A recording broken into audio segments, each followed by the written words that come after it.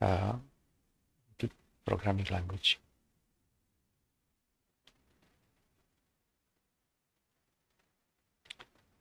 So I have a presentation, and I'm gonna turn on laser so that I can point.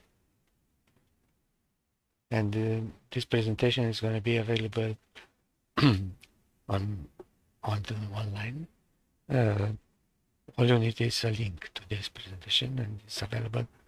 You can review the presentation in web browser. But you have to be a member on Discord, because I'm posting links only on Discord.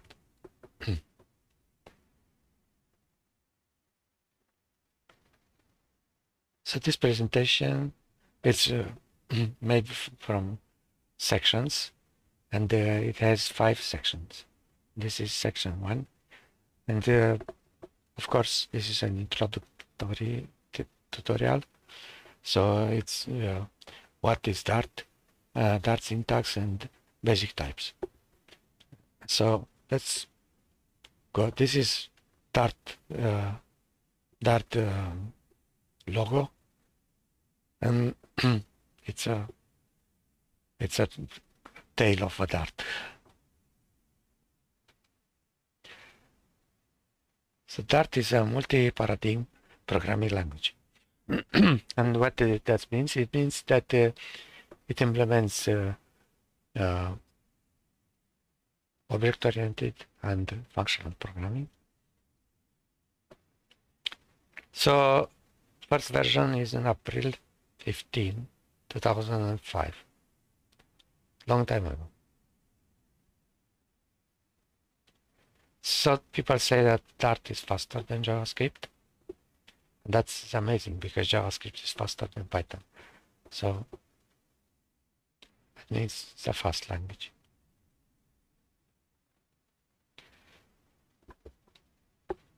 So it's curious language, because Dart is not a dynamic language.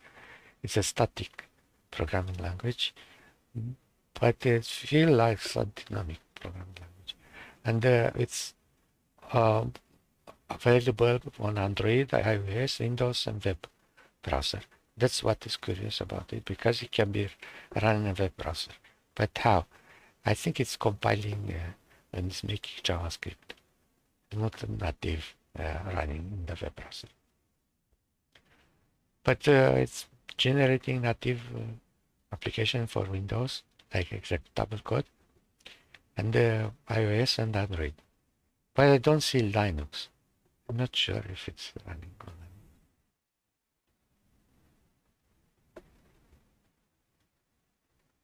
Linux. So let's see the syntax.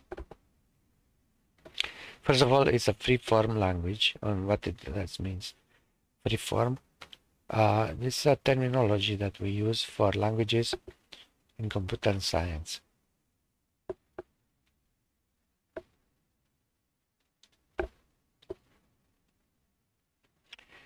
It's a curly bracket language, and you can read the rest. I give you a second to read, because I don't want to read all the text.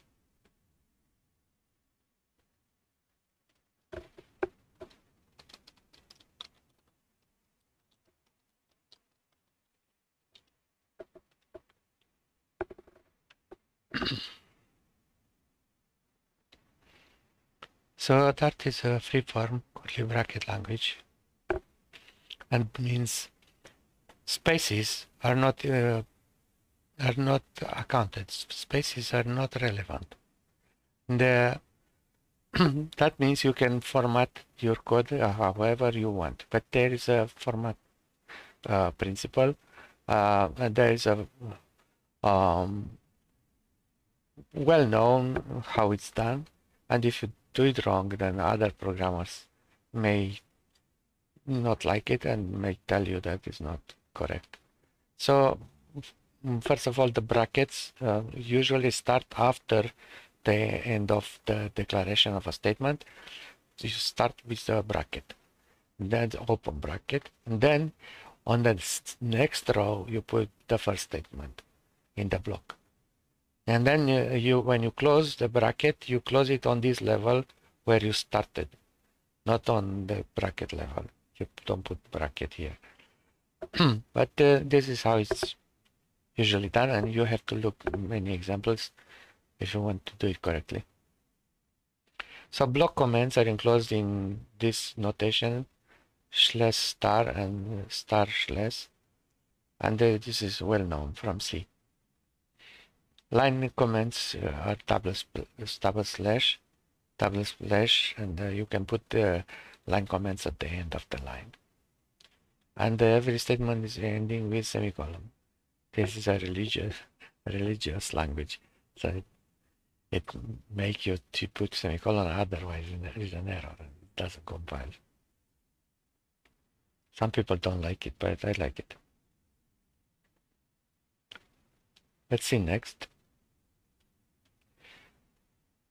So I'm not going to read everything, but I'm going to comment about it, right? So here you go. Read.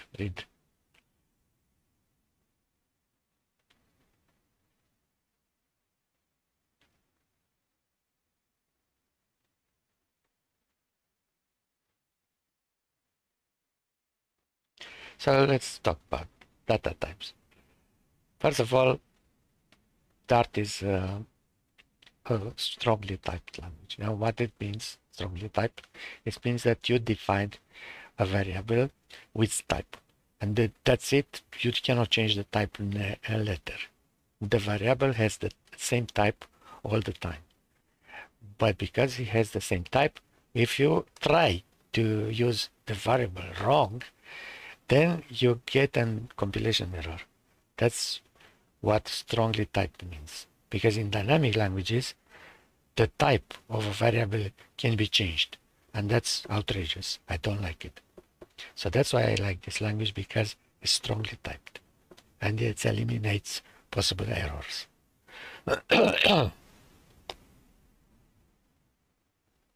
So Dart is object oriented, and everything is an object. That's to empower some features for Dart that allows Dart to be more flexible for developers to do stuff. This is almost similar with the dynamic language, but it's not a dynamic behavior. Okay, you cannot change the type of the variables, even if the all the variables are objects. So because they are object, all variables are derived from object class or subclass of object. There is an object. You see, there is with capital O. So that means it's also class. So the object is a class. And you don't know yet probably what is a class, but if you know other languages, then you know what is a class. But for now, it's good to know that all variables are objects, including the literals. Literals are objects. So there are several basic types: numbers, booleans, and strings. These are considered basic types in Dart. So Dart is using type inference, and Dart can execute implicit data question. What that means?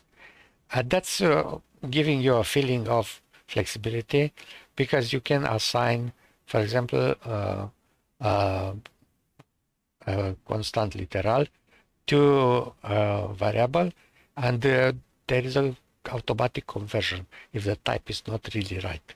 But if there is no risk, then there is an automatic conversion, and this is called automatic implicit coercion. But there is also a type inference, and what it means is the type is logically created from your way of declaring the variable. If you give a variable a value, that's the type. So the compiler is figuring out the type, it's guessing the type.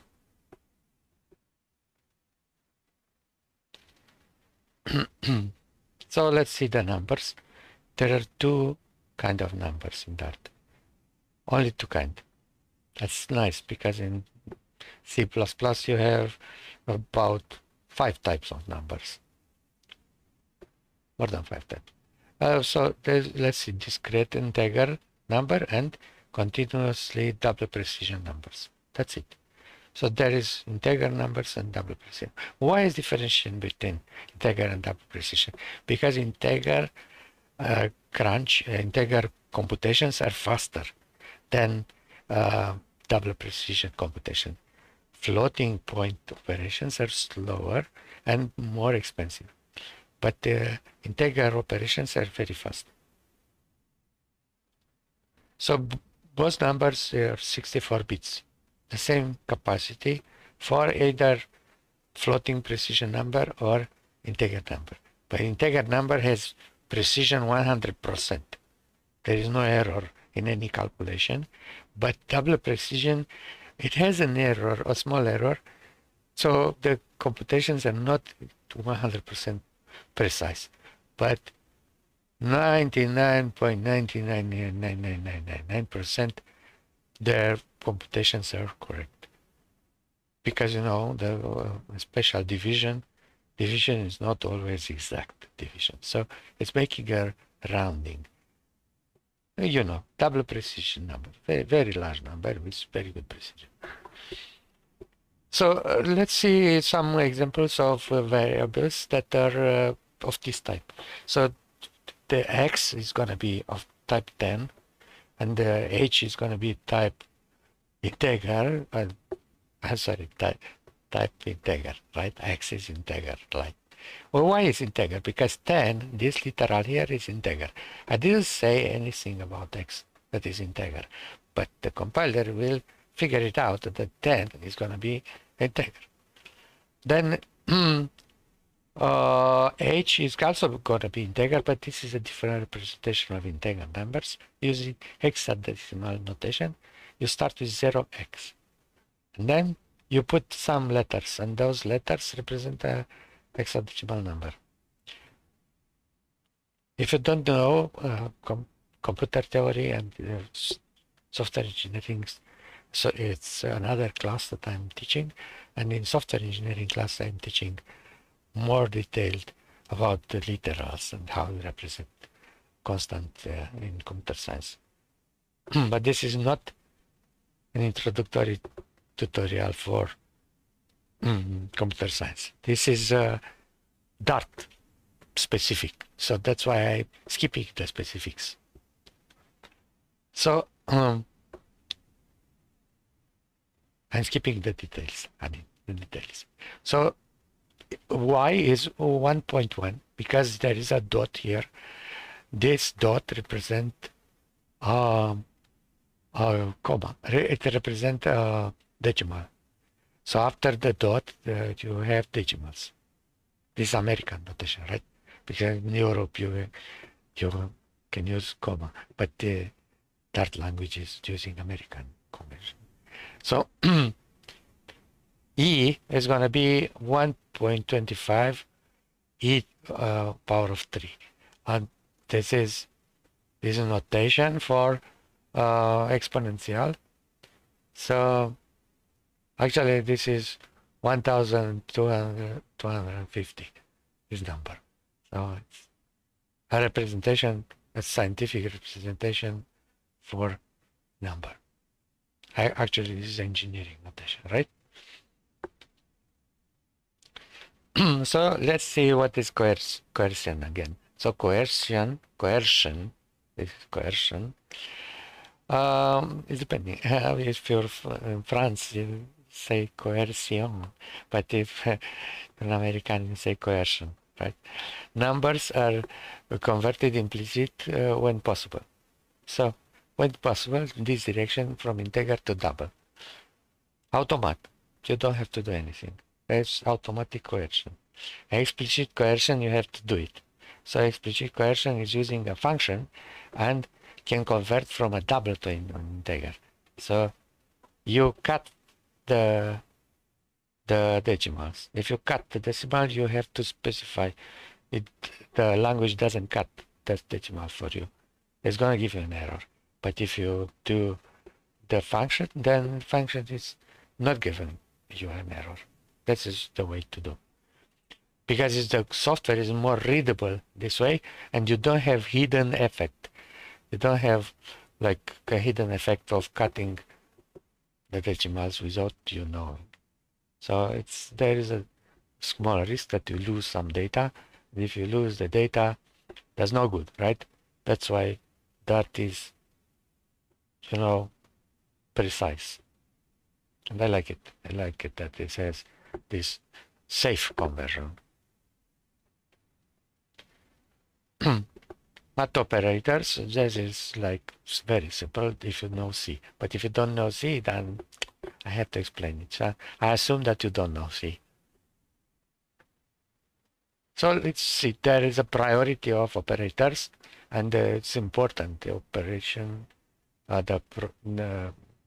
if you don't use parentheses, that priority is important. Otherwise, you may make a formula that is by mistake wrong. So first of all, the assign operator, really, I supposed to put this later because this doesn't have high priority, but plus plus has high priority, minus minus, it's incremental and decremental. And the integer division, it's this weird notation that they have an integer division. The result is going to be integer. Awkward. I didn't see this in C++. It's not common because tilde usually means not, but in this case, weird. But let's go ahead.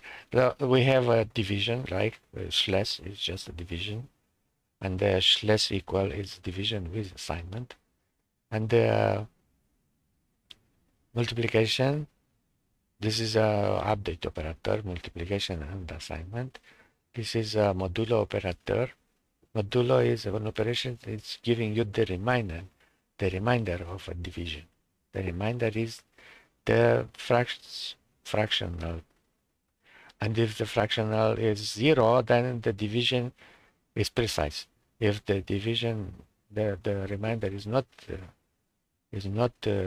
0, then you have a decimal number. The result is going to be a decimal number.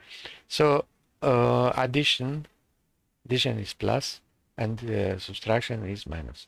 So first of all, the first operation is executed multiplication or division or modulo, and then second the plus and minus. So the priority is very important. Okay.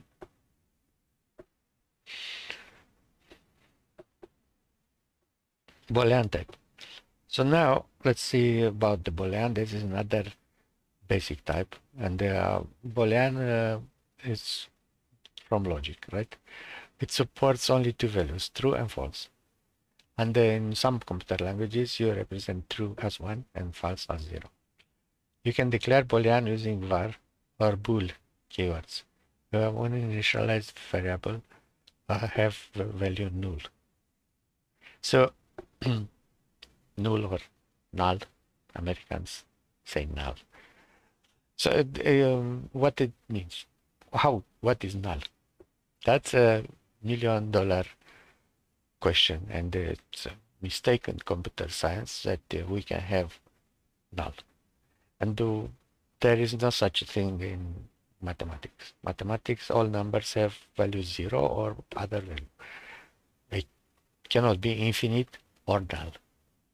These are values that cannot be assigned to a number. But in computer science, some languages are dealing with null and infinity. But what is null? Null is something that is impossible. For example, a variable that is not assigned to anything is considered null. If you don't put a 0 inside, it's null. And it's not allocated. There is no memory for null variables. There is no memory. When you give it first value, when you initialize, it's called initialization. And when you put something in the variable, then there is a memory allocation. Okay, it's just in type memory allocation with Dart. And why? Because Dart is using objects for everything. So if a number is object, that means if you see programmer, you know what I'm talking about. It's a reference to zero address, and zero address is protected by the operating system. You cannot read or write in the address 0 in any memory. Address 0 is reserved for the operating system and it's usually is empty. I don't know if the operating system are using the first address in the memory. First one is 0. They represent nothing.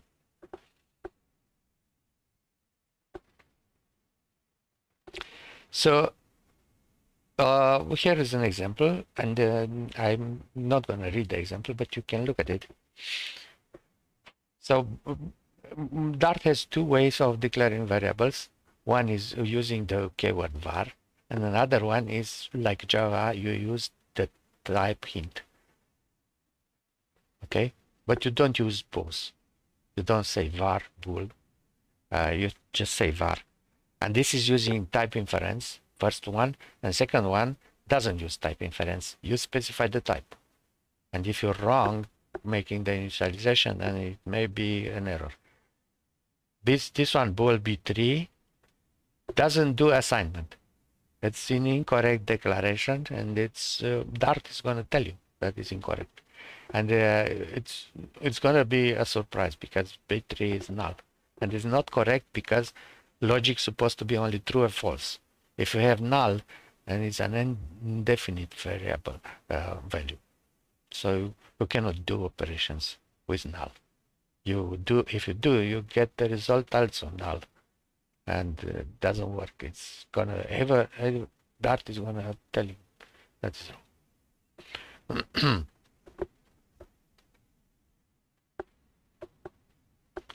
Let's see logical operators. The logical operators are two kinds of operators, Boolean and the relational operators. Both of them produce a logical result, and the logical result is Boolean, right? So the Boolean operator not is like in C, beats bang. I don't know how the bang become not, because it's not supposed to be like that. The not symbol is totally different in computer science. It's a L, upside down L. The upside down L is not, but for some reason bang become not.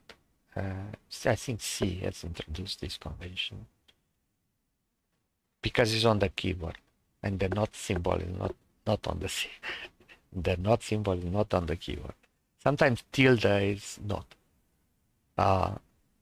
We're gonna see later.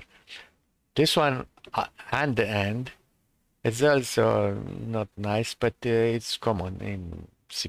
You use two and this is an and logic Boolean operator. Bar is a Boolean operator or, and this is also arbitrary. There's no convention in computer in mathematics for these operators. They're totally different, and they're supposed to add the real symbol, but this is part of computer science, so I'm sorry they didn't. So this is a ternary operator. It's question mark, and I don't have an example for ternary operator, but if you know C, you know what I'm talking about. That the relation operations is greater than, less than, equal is identity, and bang equal is a disjunction, not equal, and greater than and less than or equal to. These are relational operators, and the relational operators are good only into a list of numbers or into a collection of numbers, right? So you can compare two numbers, or you can compare two strings, but strings are converted to numbers and then compared. So let's see the table of truth. This is something that doesn't belong to Dart, but the table of truth for Dart is this one. So P and Q are two propositions, and all the possible combinations I have created here, because you have four values, you have two values, you have four combinations. And these are all combination possible for P and Q. And then the operations are deterministic. All the time, not P is true. All the time, because when it's false, it's true. So not false is true. Not true is false. And this is again the same operation. Not false is true and not true is false. This is not. P or Q.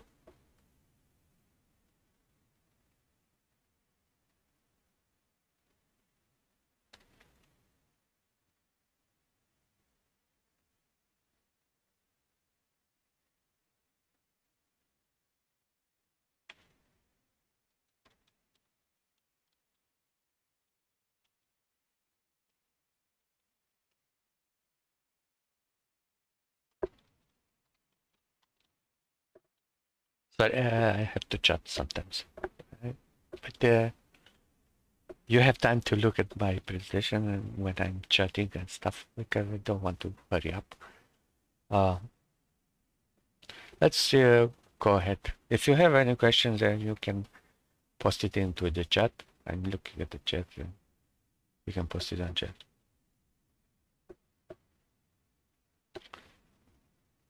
Between operators, between it's an operation between two numbers, but you look at the numbers as binary. And when you look at the number as binary representation, then you do the operation between every bit. So this is low level, called low level representation of numbers, and it's usually done on integers. So the bitwise operators works on integers. So I told you about the not. Not is instead of being bang is tilde. This is known as not in C, but this is not for every bit. It's supposed to be double tilde for instead of bang, to be consistent, because and is only one, and only one bear is or. And if you put two, then it's logic. If you put only one, then it's bitwise. But bang, you don't use one bang here and two bangs there.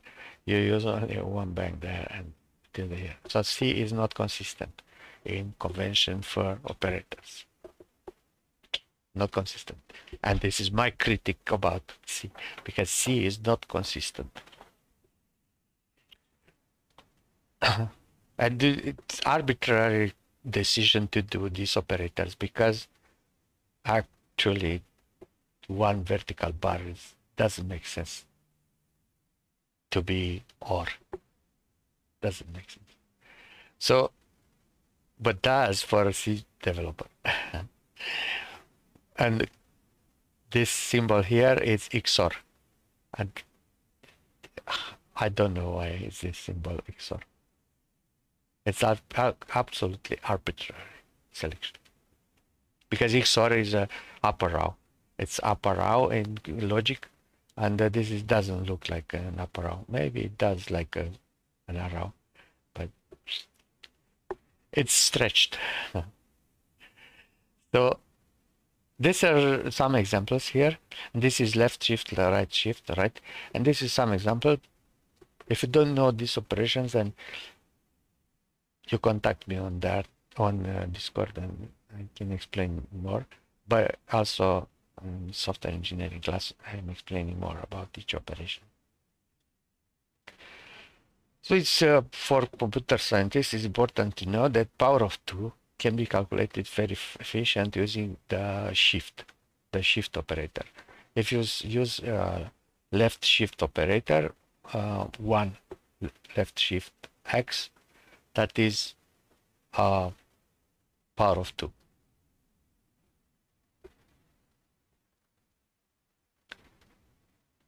We finished first section, and it took me 32 minutes. Supposed to take me only 20 minutes, so we're gonna go over the time, but it doesn't matter. This presentation is about 2 hours long. Maybe I'm gonna finish earlier. Let's see, it's 5 slides. Duration 10 minutes, maybe more. And we're gonna talk about variable, constants, expressions, and keywords. These are basic elements, right? So the variables in Dart. First of all, I'm repeating because Dart is a strongly typed language, but you can read the rest, right? So please, I'm gonna shut up and you're gonna, because this is a study session.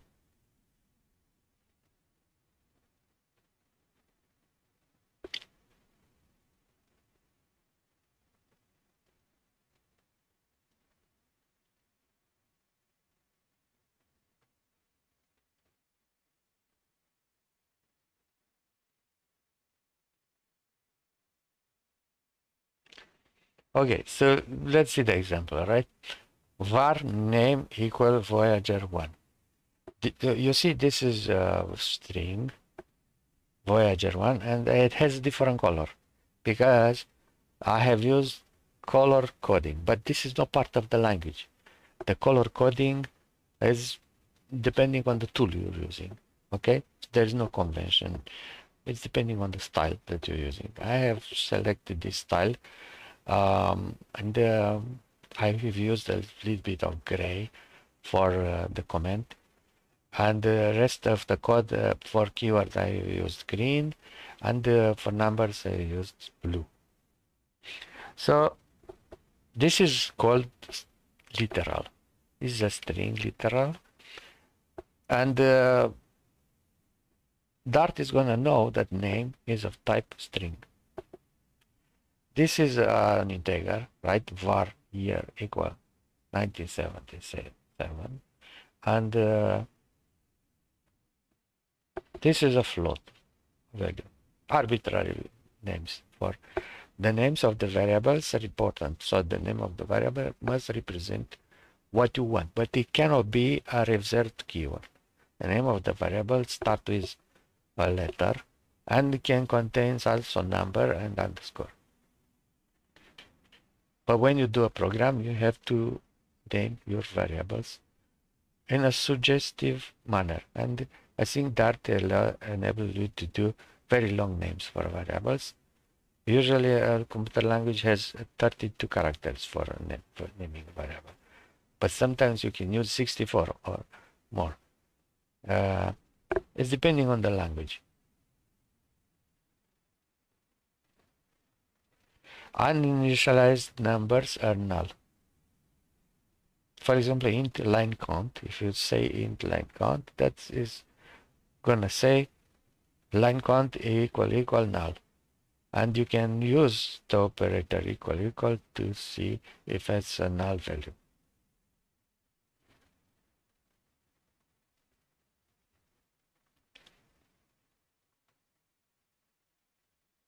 Let's see for constants.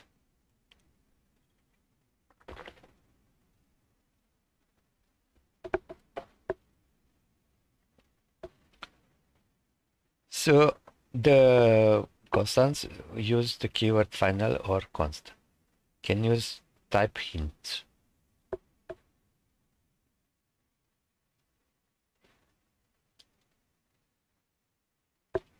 So without type annotation, final name equal Lucian Moisen. This is my name, and you see that it's final because I'm not going to change my name. So if it's in the program, you have a variable name that is final and you cannot change its value. Final string workplace H code laboratory. This is my final working place. I'm not going to change my working place, so it's final. Compile time constant p equal 3.14. I don't know. There are geeks that know pi from top of their head.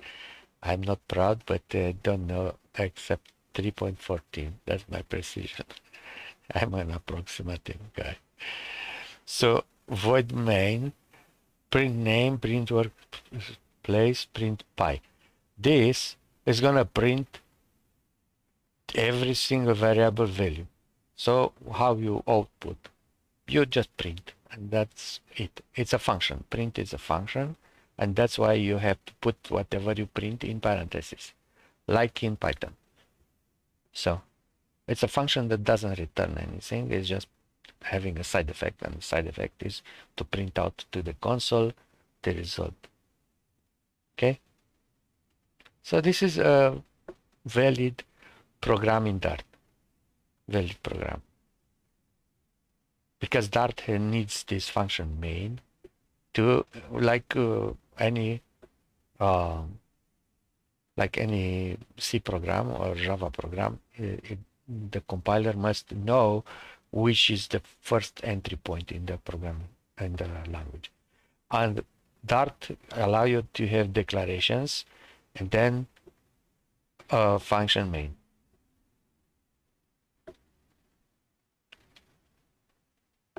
Math expressions. So mathematics. So we know mathematics like in school, but in computer science and mathematics is a little bit different. We use different symbols and conventions to do expressions. So we talk about expressions in the language because the expression can be used in different places to make statements, and that's why it's important to make a distinction between expressions and statements. So we learned first of all the expressions. So the expressions, I'll let you read, right?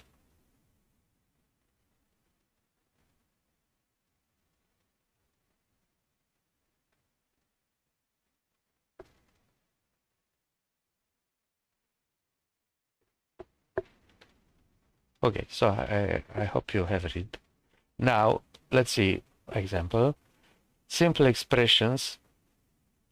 Let's see, one is an expression.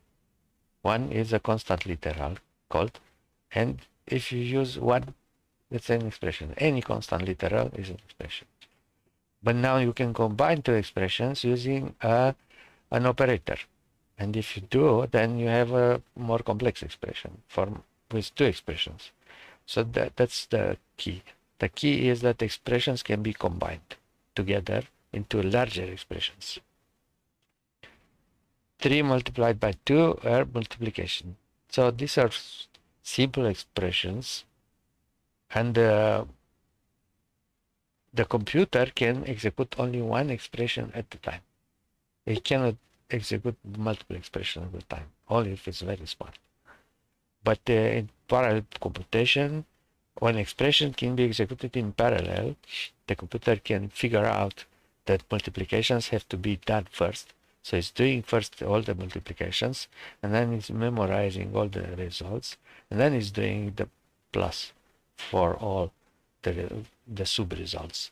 And this is how it can be done in parallel. A way to do it in parallel. The usually evaluation of expressions is just serial. It's just one core, and it's done one at a time. So it's done one single expression at a time. This is a complex expression. You have two additions. So the compiler is going to do first A plus B, then the result is going to be added to C, and then the result is going to be divided by 3, because you have used parentheses, and this is modifying the order of execution. For example, here we have several functions which are also expressions.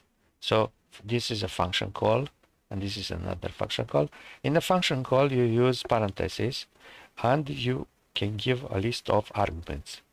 And if you give a list of arguments, the result is going to be added to another result of another function. And of course, the function must be executed first. So the operation is done between two results. Then the two results are added to each other. And then we have sqrt, which is a function that is extracting the root of these two elements. So it's a complex expression. These are what I can tell you about it. Expression have type. So the result of an expression has a type, which is calculated by the Dart. And if the type do not match the expected type, then it's going to give you an error, compilation error. Logic expression. So because expression have a type, there are different type of expressions. So that's why logic expression is expression that return a Boolean value. That's why it's logic expression. Logic expression is using Boolean values and logic operators.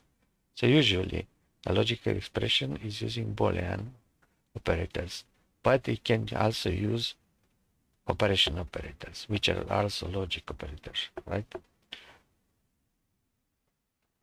So can you read, please? So read this. Some logic expressions.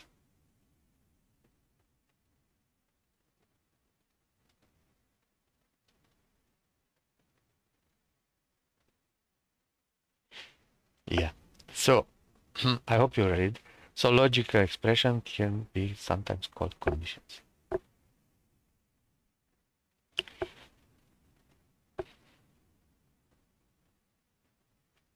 So let's see an example.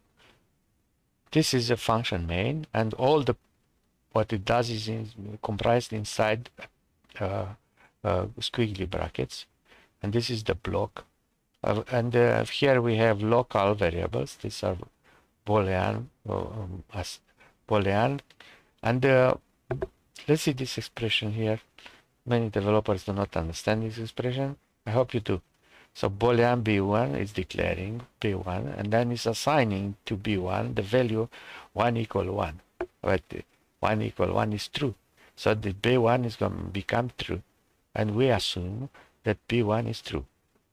And the assert statement is executed only in debug phase. So it's for debugging. So you put asserts here and there when you think that it's something that you assume that is right. And it may be wrong. If it's wrong, then the assertion is going to fail and you have to fix it.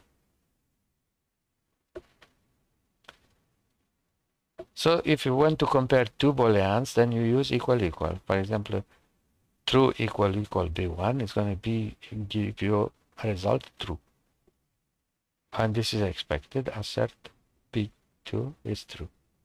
So if this is failing, then I'm stupid, but it's not going to fail. Oh, okay. So here is compare b3 with a string. No, b3 is a comparison between two strings.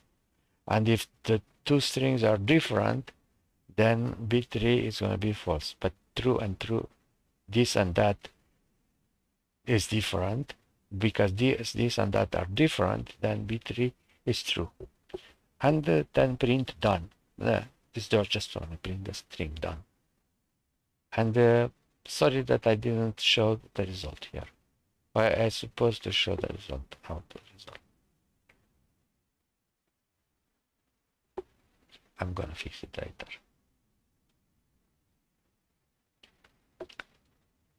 So a string is a sequence of code units. And if you know with the code, the strings in Dart are encoded using Unicode with the F16. So in Dart you can use single quote or double quote string. And there's a lot of details about strings that I'm not not presenting, but this is just an introductory, right? So for now, you have to know that strings can be double quoted or single quoted strings, and both of them are UTF-16. And as a demonstration, I have a secret string that is having some weird characters, and this I can read this. It's what it says. It says Sage Code Laboratory. I can read this script, which is a language that I have invented. It's called Marsh. Concatenation. You can concatenate using plus to concatenate two strings. So in many languages, you know a lot of functions about strings, but one important function is that you can put two strings together into one longer string, and this is called concatenation, and it's a very simple idea that plus can be used for concatenating two strings. Not mathematical, but in computer science you can have whatever convention you want. In other languages you use vertical two bars to concatenate two strings. Can you believe it? And in other languages you use plus. But my opinion is that you're supposed to use ampersand, and to concatenate the strings. But I'm stupid. Maybe other people will create this language. Okay, so example. This example here, it's giving you the output. So let's analyze. First, we declare a variable test that takes value the result of an expression. So first we convert 10 to string using this weird notation, because 10 is an object. Because it's an object, it can have methods, and it has the method to string. And if we convert 10 to string, then we can concatenate two strings. And if we concatenate two strings, we get this result here, 10, 10. It's not 20, it's 10, 10.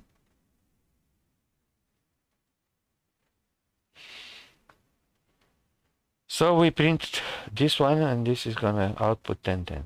Then we do another calculation. A test equal this is a test. This is another way to concatenate strings in Dart. This is very unusual and characteristic only to Dart. If you put several strings together, Dart is eliminating the enters. Here, there is no enter, and you're gonna have this is a test. They're concatenated. This is how you make a longer string in Dart, using concatenation of string literals. But you have to end with semicolon, and that's why Dart has using semicolon, because Dart cannot know for sure if you have finished the sentence here or you're gonna continue. But if there is no semicolon, that means you're gonna continue. So there is no need for a continuation character. In Python, you have the other way around. You have a continuation character, but no semicolon at the end. It's a trade-off. You either that or either that. And I like it better with semicolon. I swear, I do like it better. Some people are annoyed by so many semicolons, but the compiler is more easy to do if you do semicolons at the end.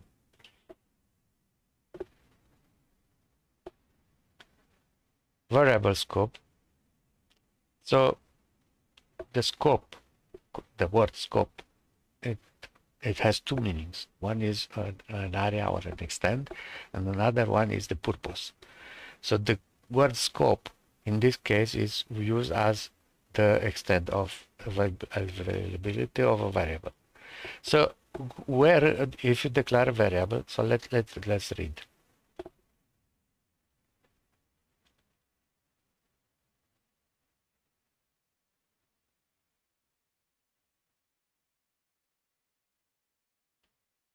So I hope you have read it. So let's realize what I have said. Okay. So first of all, uh, the variable scope is an area or a, a domain where the scope is uh, active, and all the variables are declared in a particular scope and valid only in that scope. But scope can be nested, so you can have a local scope and a more local scope. And how it's working? So if this example shows you that this scope that is local, int e equal 1 is declared in local scope of function main. The function main starts with bracket, and every single block is a scope. The block is starting with bracket and ending with bracket, and therefore I can start the block without a name. So this bracket here, I'm starting another scope, the second scope, and in this local scope I am declaring another variable which has value 0, and now I print. If I print it, I get 0, but then I'm finishing the scope with curly bracket. Then I print again the I, and here you go, the output is going to be 1, because I is this one here. Even if I change it here, this is another I. So this is called shadowing. That's why it's called shadowing example, because this effect is undesired. You can shadow variables using a local scope.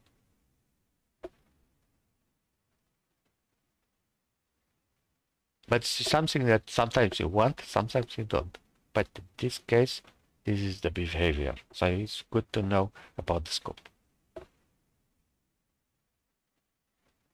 Now, I'm not going to teach you all the keywords, but when you finish learning Dart, then you have supposed to know all these keywords, and it's about 62 keywords.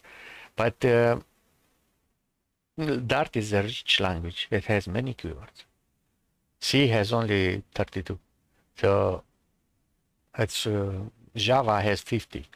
So Dart is with 60 keywords is a little bit more verbose.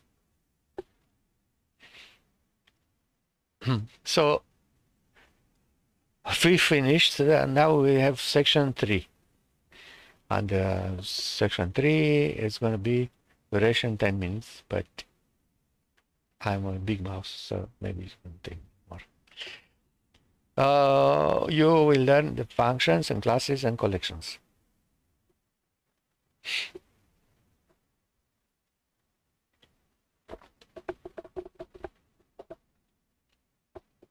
Let's take a break. I'm gonna chat.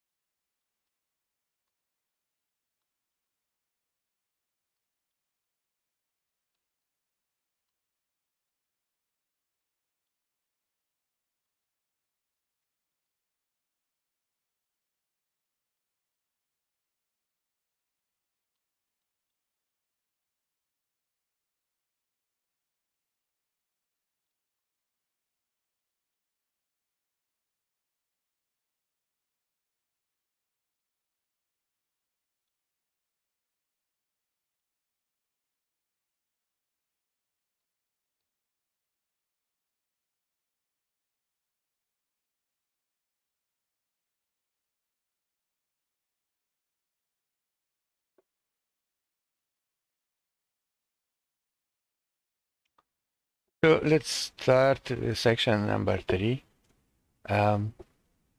This is programming paradigm. First of all, Dart has functions, and because it has functions, we have to understand what is a function. So this is a diagram that I made, and you can read the description right here. And this is the syntax. So the function, this is the function, has 3 important elements. It has parameters, and it has a computation block and the return. So how it works? The function must be used in a program, and the function can be called. So you call the function, and the function can be called using arguments. The arguments become input and goes into parameters. Then the computation takes place, a return value is calculated, and its output, and this is called result. And the result is used, and then a program continue. And this is how it works. A function call is interrupting the current thread. It's interrupting the current thread. It's executing in a separate thread, and then it's using the results, and the thread continue on. Functions are usable fragments of code, and usually a function has a name. Functions accept input and produce output. Functions do not have output, return void. So this is output type. The output type must be specified. If you don't specify, then you say void. And then the name of the function, this name, it's a proper name. You have to give it an identifier. This is called identifier. The name is an identifier. And then you say type and the parameter. And you declare the parameter using this notation. Type first, type parameter. And then it's a list separated by comma. That's why I use 3 dots here, because you can continue with many parameters. Then you have open the bracket, and then you make a statements, and then return expression, and then close. This is a function declaration. Very logical, and is similar to C. Okay, when you return an expression, and the expression can be a variable, or it can be a mathematical expression, or concatenation, or something that return a value. And when you return the value, that value becomes the result. That's it. So simple. In all computer languages, the same. The function return result. Now let's see about the classes. Classes are used in object-oriented programming, and you declare a class using the class keyword in Dart. This is nice, because in other languages you don't have the class keyword, you have other keywords. For example, in Rust you don't have the keyword class. You declare the class in a different way. So a class as a concept has a name, and the name always starts with capital letter. And then you have properties and methods. And this is called encapsulation. And a class encapsulates data and behavior. So this is the idea of a class. A class is a piece of program that declares a structure. So a class has a structure, and the structure is like a table with many fields. And these fields are called properties. And it has methods, and the method is implemented only once, but it can be used in many objects. Classes are used to create objects. So the class encapsulates data and behavior. Class is a name, property is a method. Class classes, it's a mistake. Class name starts with uppercase. Okay, let's see the syntax. Sorry. Let's see the syntax. So you say class name here. This is something that you have to embed to make an invention. Whatever you want. Class name animals, for example. But this is not an example. This is syntax, okay? So I'm using this weird notation of describing the syntax, and I'm explaining how it's described.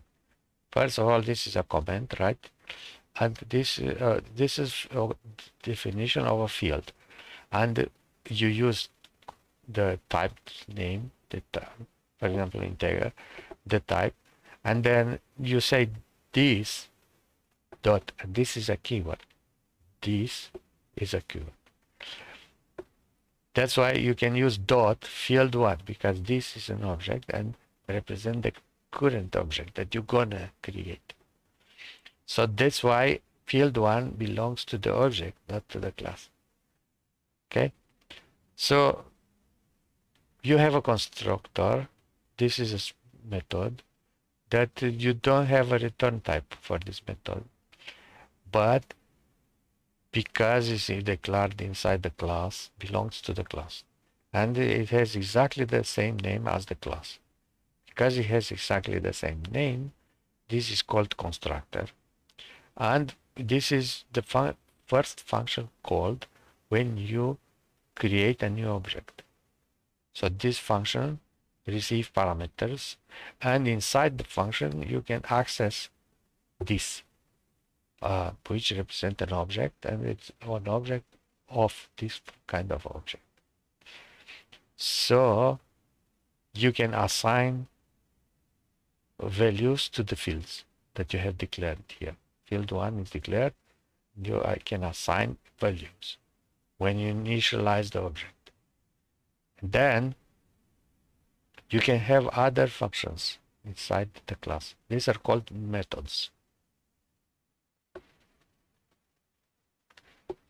Okay, so similar to other languages, similar to Java.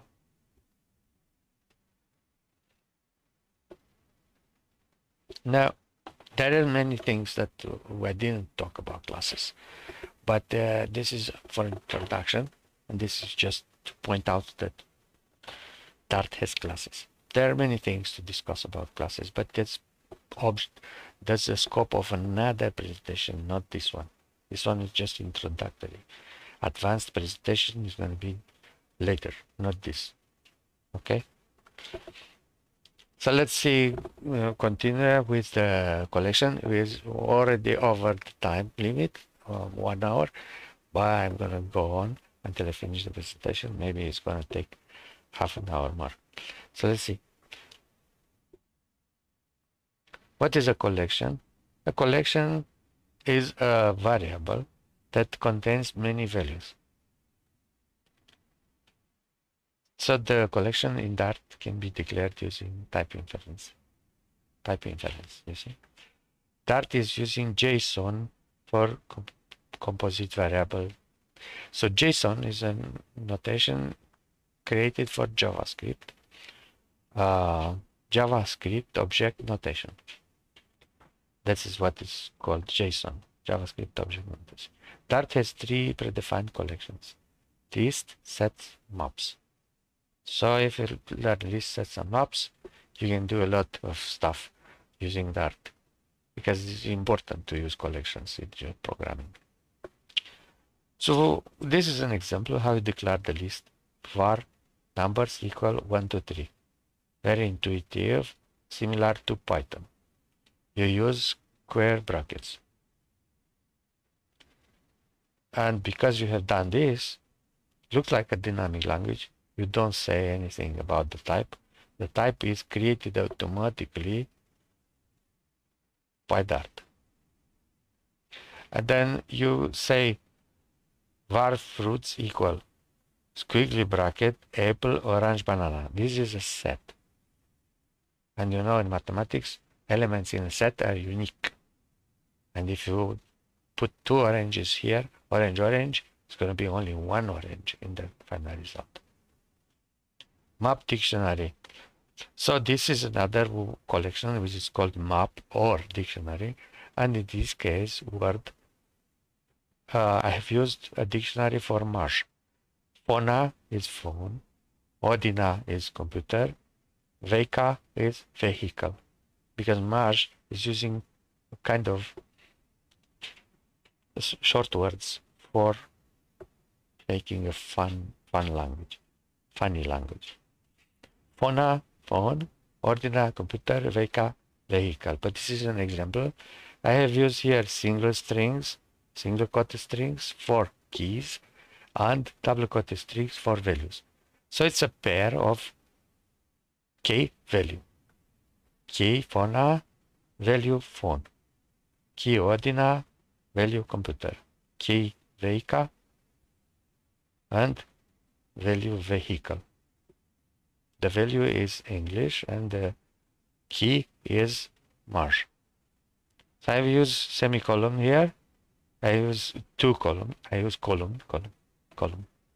Two dots on top of each other is called column. Column, and to separate the key and value.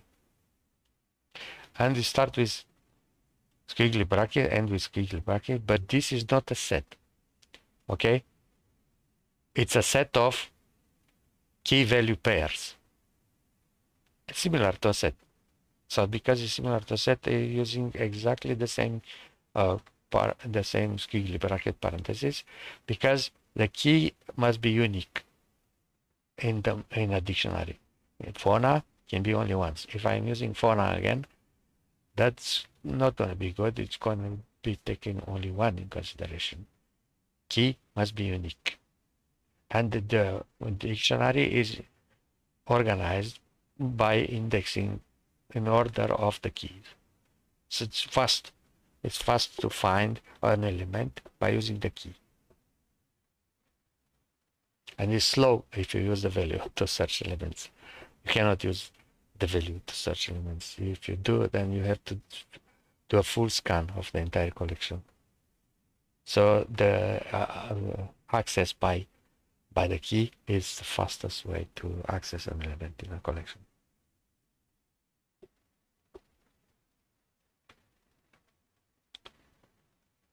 Okay, so now the control flow. For some reason, I like to present the control flow. It's very relaxing to learn. This can be very fast, and it's going to be 15 minutes long, I hope. Decision, selection, repetition. If you have decision, selection, and repetition in a language, then the language is Turing complete. Yet if you don't have decision, selection, and repetition, the language is not Turing complete. So the decision statement is the if statement. And the if works like this. It has two branches, the true branch and the false branch. And only one is executed. And how? If the condition is true, we execute first branch. If the condition is false, then we execute the second branch. And we use keyword if else. If else. There are two blocks, okay? One block is here and ending here. Another block starts here after the else and end here. So in the block you have many statements like any other block. So you create two exclusive blocks. Exclusive means one or the other. That means exclusive blocks. Only one block is executed. Selection is controlled by a condition, and condition is enclosed in round brackets. So the condition is between me and you a selection statement. You select which branch to execute, but it's a selection statement that is using a condition. So that's why it's a selection statement that is called decision. Very easy to understand this terminology, right? Important thing is to understand the syntax. The syntax is starting with if, condition is enclosed in parentheses, round parentheses. Okay, round parentheses, like in JavaScript.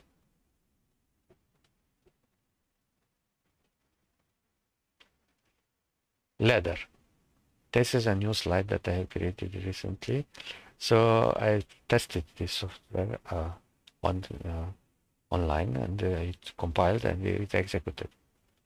So this software is formatted And I'm going to explain after I explain the diagram. Let's look at the diagram. We start with this starting point, previous statement. We'll start with a condition. And then if the condition is true, we execute branch 1. If the condition is false, we execute another condition. And if this condition becomes true, then we execute branch 2. Otherwise, we evaluate another condition. If this condition is true, we execute a particular branch. And if it's false, we execute the default branch. The default branch is the last branch, and we continue with the next statement. There you go.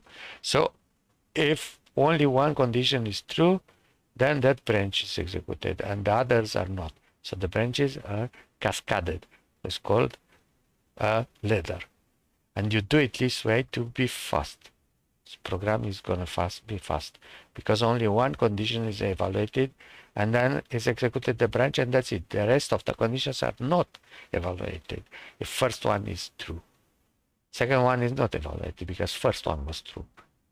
But if it's not true, then second is executed and is evaluated. And the evaluation of a logical expression sometimes is expensive. It can be a function call, it can be something that is expensive. So that's why, because not all the conditions are executed, only one condition is executed at a time.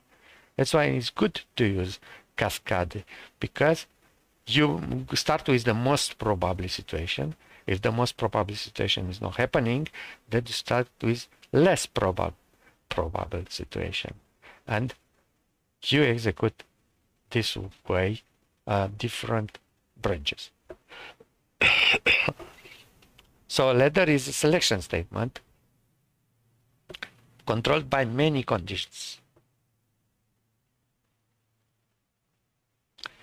So this is wrong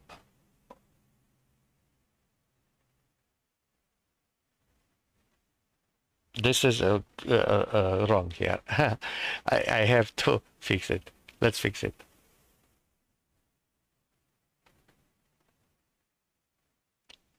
So there is no hello word here. I don't know why I have here. This is what I wanted to say. But I have executed this. I don't know why it's so. Okay, fix it. So import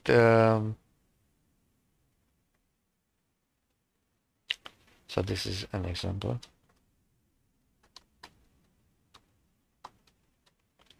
An example, right?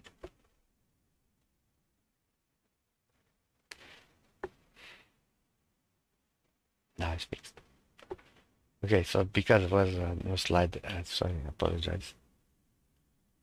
But you see, this video is authentic, so I'm not gonna cut it. Let's analyze what is working. First of all, we import mathematical. This is a module that we import using this syntax: import Dart math, and then void main, and this is the main function. And then you see, I starting the function and I ending the function here. Starting the block of the function, and I declare two variables, local variables, var gen, random. This is an instance of random, and var grade equal x and score equal 0. And Dart you can declare two variables in the same line, but each variable needs an initialization and I have declared two variables of different types in one single line, var grade and score. If the variables are somehow related, then you put them into one single line declaration. 2 or 3 variables acceptable into one line. Just a way of making readable, because you don't have to duplicate the var keyword all the time. So here, this is an instantiation using random. Random is a class. A random is instantiated using a gen, and gen becomes an object. So for starting a loop. For we didn't learn yet the loop, but we're gonna learn the loop later. So I'm starting a loop. For integer e equals 0 starts from 0 and e less than 21, e plus plus. And then we create score. And score is a random number from 0 to 9999, from 0 to 99. And then I add 1 to make it from 1 to 100. And I'm generating the score. And the score is compared with 90. And if it's greater than 90, then score grade is A. In the United States, you get grades. You don't get, like in Europe, you don't get a number from 5 to 10. You get grades from A to F. A are good grades, B good grades, C not good, D very bad, and F unacceptable. So if you have score greater than 90, you get A. Score greater than 80, you get B. Greater than 70, you get C. And greater than 60, you get D. But it's greater than 60, but not greater than 70. Because we filter out the situations. We expect most people get A. If they don't get A, then maybe they get B. If they don't get B, then maybe they get C. If they don't get C, maybe they get D. If they don't get D, then they get automatically an F. If everything filtered out doesn't work, then F. So print grade, then we have this convention like in Perl. If you use dollar in front of variable, you can include the variable in a string. So I'm starting with single quote. I say grade equal dollar grade. A grade is a variable, but there is a magic here. The Dart is parsing this string, is finding a variable grade, is putting the value inside the string, making automatic conversion from number to string. So this is how you print formatted strings. Very intuitive. You just use dollar. That's. This is example. This example can be executed online. I'm going to show you later how. Let's see the loop. The loop is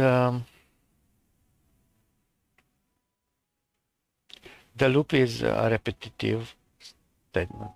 So you have a block of code that we want to execute many times. It's the same thing.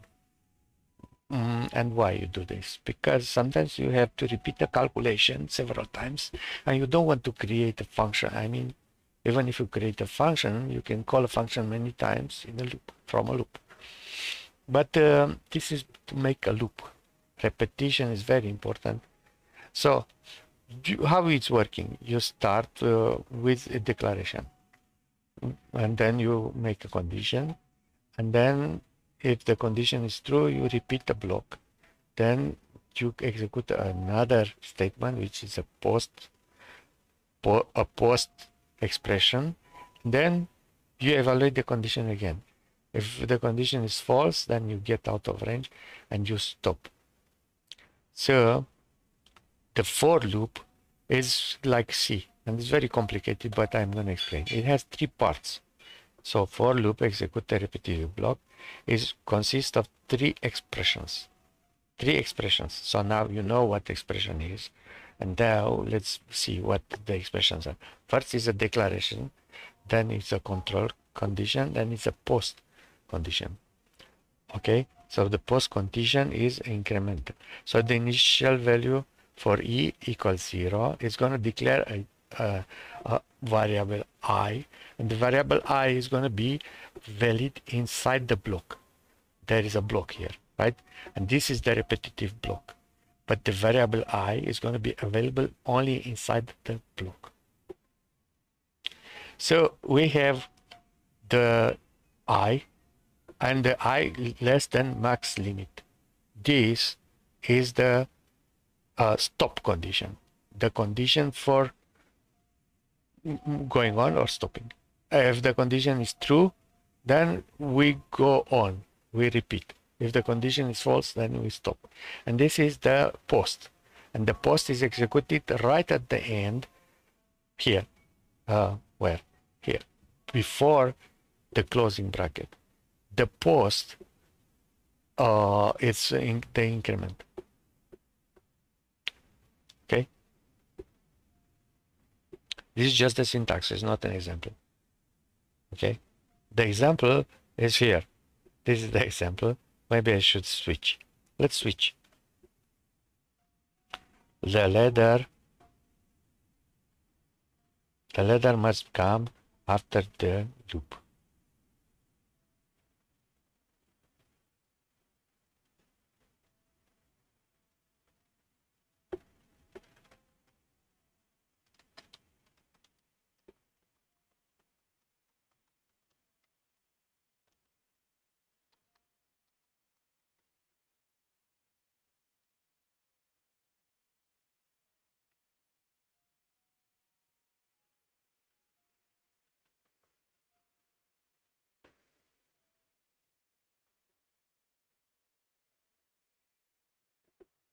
So this is an example for also for the loop.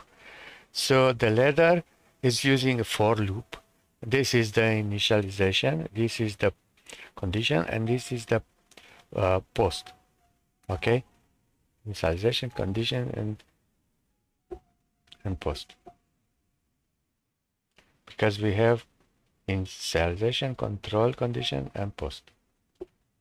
So the control condition is I less than 21. So it's going to do 21 scores. So it's going to start with I0 and it's going to do 21 fictive scores. And then it's going to stop.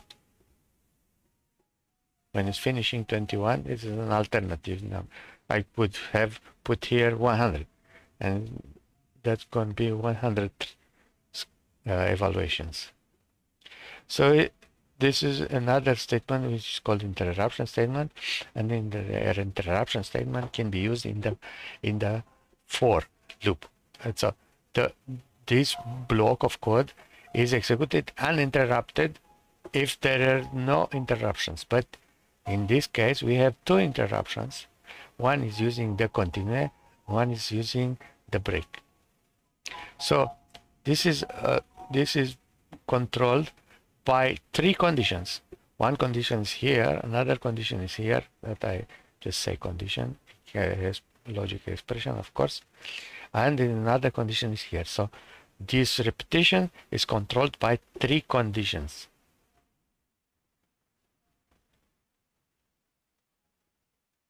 So the continue keyword shortcut repetitive block, and the break stop repetitive. So the continue, what it does, first of all, it's incrementing. It's using this expression to do the post. The continue is doing the post.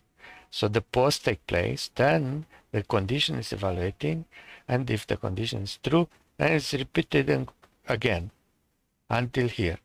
If the condition become true, then it pass and is going to continue with second block. And if there is a condition for breaking, then it's breaking and it's stopping. The break point is executed only once and is stopped. This is also a skip. It's a shortcut. So that's why continue and break are called shortcuts.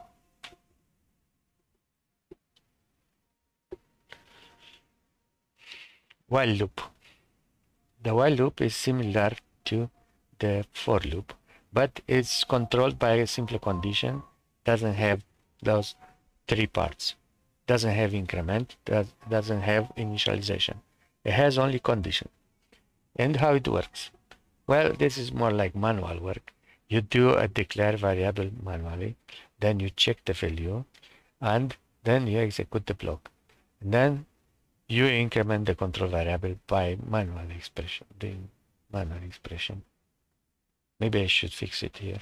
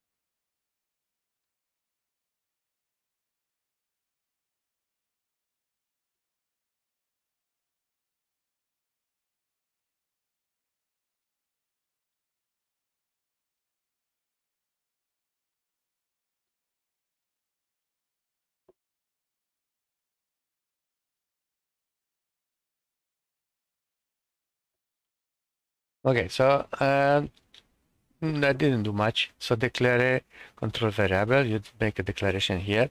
Then you start while, and you can see this is the outer scope. So this declaration is outer scope, but it's going to be visible inside because the inner scope allow you to see variables declared in outer scope. They're nested, and when they're nested, the variables are visible in the inner block. So it's repeating as long as the condition is true. But if the condition is false, it's not even starting. It's just stopping here. It's like an if. Do while. Do while is a while upside down. First you do something and then you check the condition. That's why do while is execute the block, repetitive block is executed at least once. All the time, guaranteed once execution. But second execution, you don't know. You have to check the condition. If the condition is true, then a second repetition, second iteration. Repetitions are called iterations. Second iteration take place. And then you have many iterations until the condition becomes false. If the condition becomes false, then you stop the iteration. That's it. So repetitive block is executed only once. Next iteration is enabled by a condition. So selection statement. Now is the real selection statement. It's also called jump. So the jump, selection jump statement. So this jump is forward only. So you remember, maybe you know, there was a language called BASIC. In the BASIC, you can use go-to statement. Go-to statement can go forward or backward. But that was bad, and we tried to do only forward. We can keep some blocks of code, but we cannot go back, except if you use a loop. That's the idea of structured programming, and it's more advanced idea. So you cannot go back. But if you use a loop, then you can go back. So the switch statement, do not go back, go only forward. So how it works? You declare a variable, then that variable you just say switch v, and you include the variable in parentheses. And then you say a block, and in the block you have many cases, and each case is analyzing one value. So case 1, v, it's like v equal 1, and then column, and then you start a block, and this is the first case, and then you have to use keyword break to stop the execution. If the case 1 is executed, a case 2 doesn't have to be analyzed. If the case 1 is not executed, then maybe case 2. If the case 2 not executed, maybe case 3. If the case 3 is not executed, maybe case 4. And if that's not true, many cases, then there is a default keyword that you can use, and that's any other case that is not one of these. This is how it works. If you don't use the break, then two cases are executed. So now the error handling.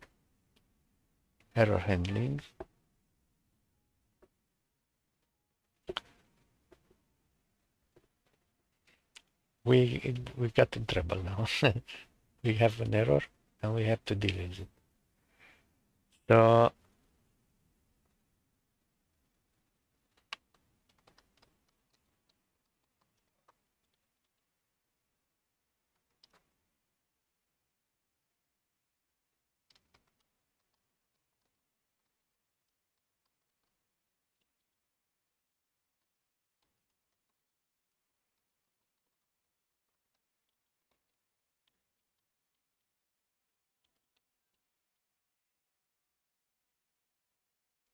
So error handlers. Here is a diagram that I have made, and we start, then we make a try. This is the try block, and inside the try block we execute, and if there is an exception, then we interrupt, and we catch the exception and different exception, and if we catch the exception, then after that we execute the finally block, and then we end. If there is no exception, then the final block is executed anyway, and then we end. So catch has two parameters, E and stack trace. E is an error and C is the stack trace. Finally block is optional. So this is a syntax pattern. We start with keyword try. We make a block which is a protected block against errors. If any error exists, then we catch it and we analyze that part separate in another block. So how we catch it? We use on as a keyword. Then we this particular exception we catch. So this is a name of every exception can have a name. So we catch the exception and we catch it and we take the object exception and we can have access to E inside this block. Then this is what we catch exception number 2, and then we capture it in the E, and if there is no situation that we think about it, there is another situation, then we catch the situation and we also catch the stack trace. The stack trace is all the function calls in the stack. So maybe you know, maybe you don't.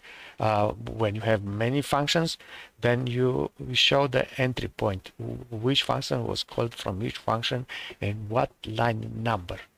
And that's giving you the opportunity to report the line number and display all the stack trace, what happened before.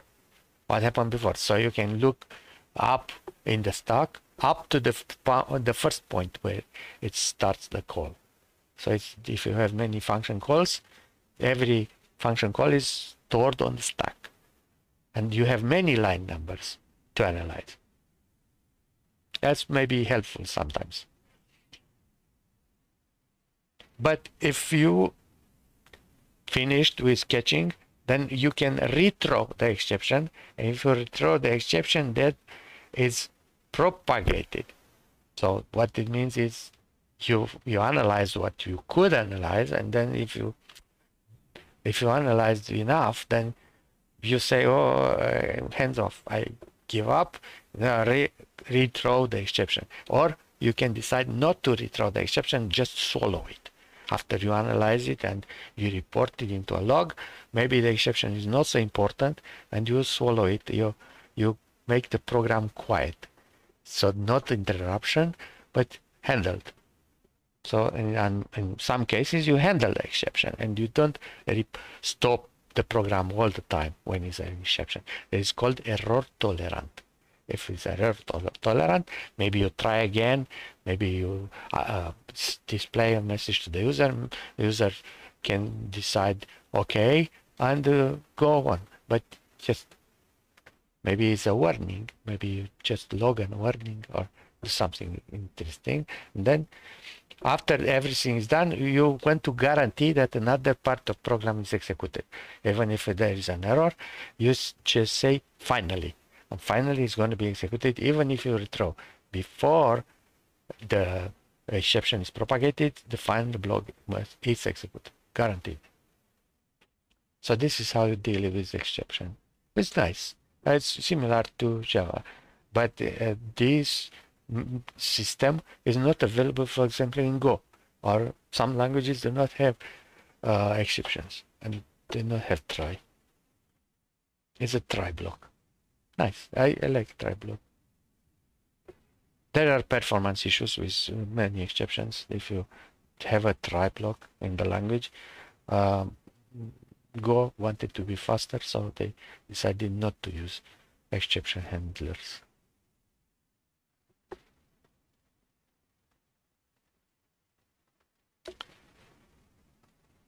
Now this section is not finished, but I have started using, Dart,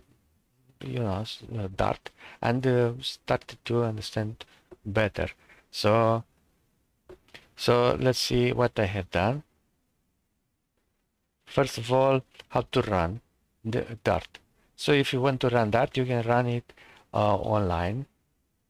But you can download the Dart SDK, Software Development Kit, and you can install it on your computer, and then you're going to be able to run Dart.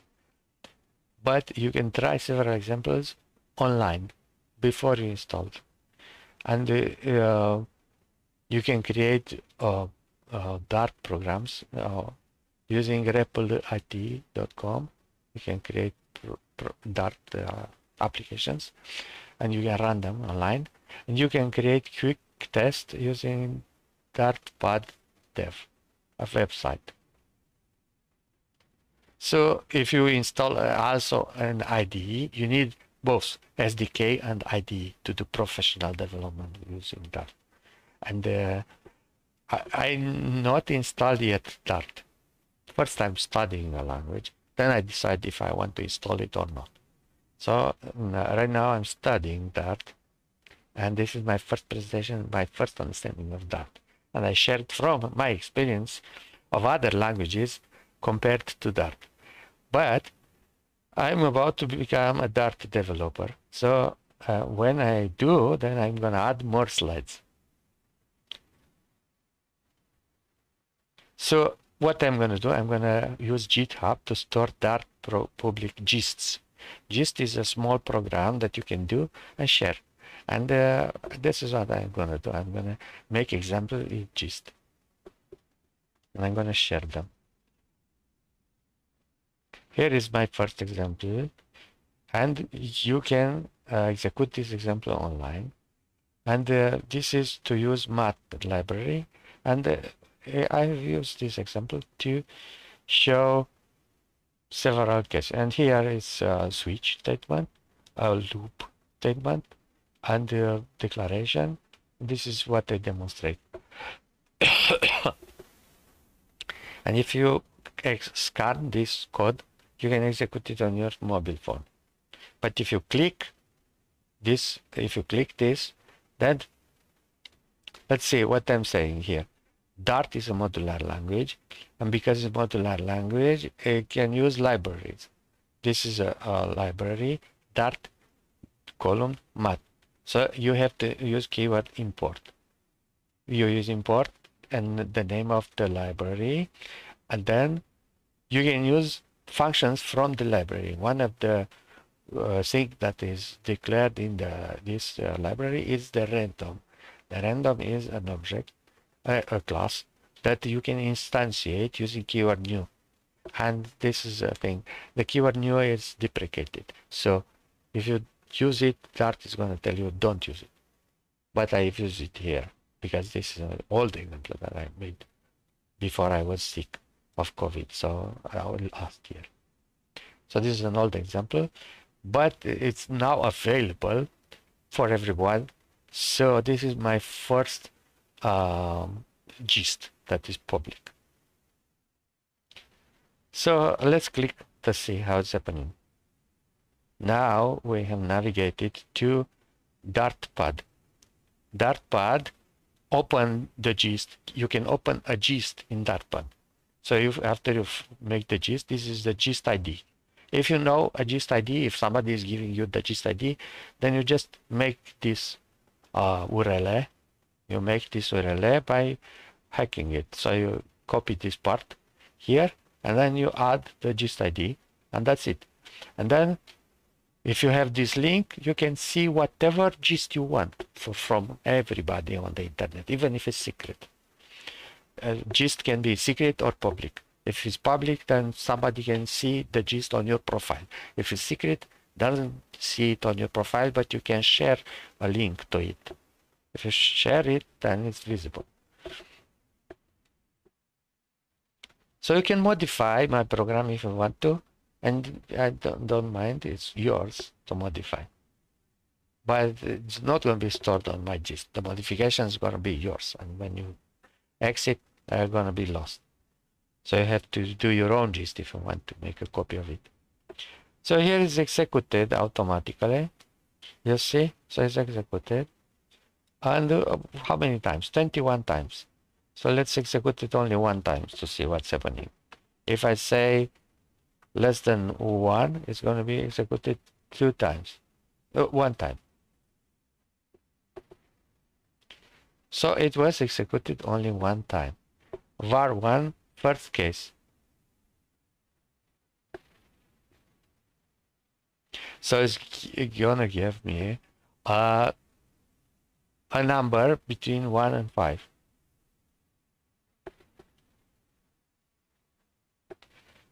Let's see.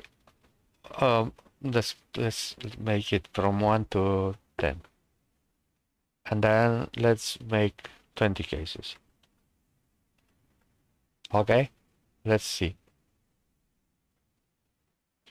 Okay, we have 20 cases. First case, value was 2. It's random, right? Value is 2, and it was catched by case 2. It was catched here. So there was print. This print was executed, and that's why it says second. You see, second case, because otherwise you're going to have first case. And then if I'm looking again, this is a second case. Second case executed 2 times. Then v6 default case. If the value is 6, v was here number 6. If number 6, then we go up to hit default. You see? Also number 2 again, then number 7. It's also the default case because it's greater than 5. Number 4 is between 3 and 5. So because it's number 4,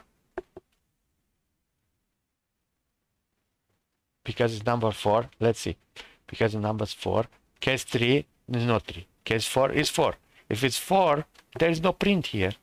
But it's okay because 4 fall through, there is no break. If I'm not using break here, then nothing happened. If 3 is ignored, 4 is ignored, and 5 is catched. But this is also catched when 3 or 4. So for 3 or 4, then it's between 3 and 5. So between 3 and 5, for example, value 4 is between 3 and 5. Value 5 is also between 3 and 5. Okay? And there is no value 3. But if I execute again, it's changed. Okay? So let's see if there is a 3. So for some reason there is no 3. Let's make another one. Let's in the case 3. Case 3 is also between 3 and 5. You see? The case 3 is here. Case 3, no print, but it's falling through, and this is executed. That's why it says 3 between 3 and 5. This is how switch works.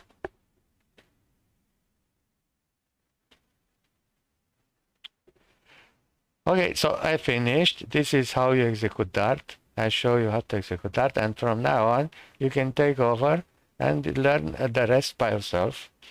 Dart language, you know, you just say Dart dot dev. This is the homepage for Dart, and this is how I'm learning Dart by looking at the homepage. Dart, and Dart has overview, and Dart has documentation, and here in the documentation I'm looking inside the documentation and I'm making notes, and I have a website that I'm sharing, and you can scan this link here to join us. Ask questions and engage. Start your own project. So now you know that. Congratulations. Thank you for watching.